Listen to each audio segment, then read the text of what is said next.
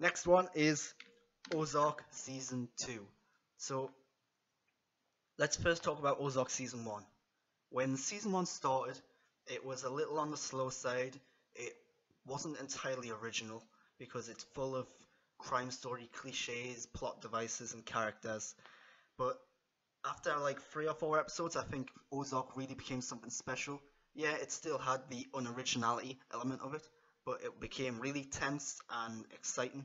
And then I think by the end of the season, it was really, really good. There's an event at the end of the first season, which is, alright, this is slight spoilers. It's similar to an event at the end of season 1 of Game of Thrones. So if you've seen that, you probably know what I'm on about.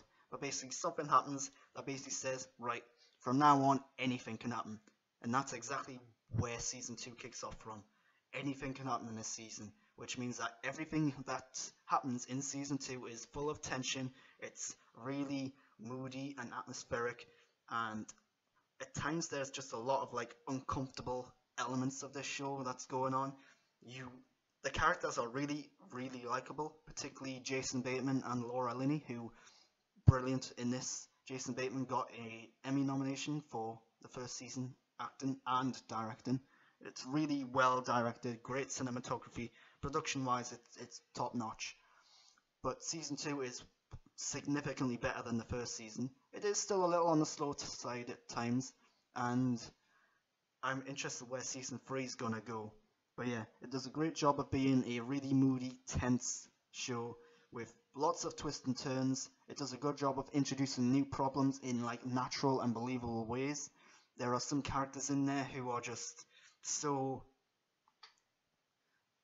I want to say juicy, but that's not a really good way to describe a character. But there's just characters who feel so real and who are both frustrating and annoying, but at the same time likable. So it really does a good job of coming up with these characters. But yeah, really good season. If you haven't seen season 1, go and see it. Stick with it through the first 3 episodes, because you really do have to get through them episodes before it starts to kick in. Not to say that the first 3 or 4 episodes of season 1 are bad, they're just not on the same level as everything else. But yeah, now going into spoilers. Ozark season 2. There's a new character in season 2, Janet McTeer, I believe her name is, the actress that is, and she's brilliant. If you've seen Jessica Jones season 2, she's the mother in that.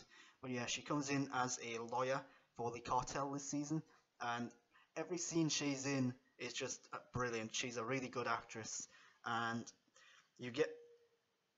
she has this element of power and authority about her.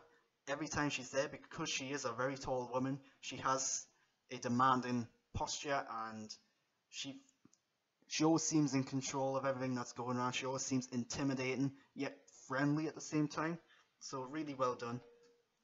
And another thing, there's a character that is briefly in the first season, and that is a father of Ruth. He has a much bigger role this season, but you can totally see where his character's going. It's not that unpredictable. You can see exactly from when he comes in to where he ends that, spoilers, he's going to die. There's also returning characters who come in every now and then. It's much more of like recurring roles this season than the first one. But yeah, Ozark season 2, I thoroughly recommend it. One of my favourite shows of the year so far.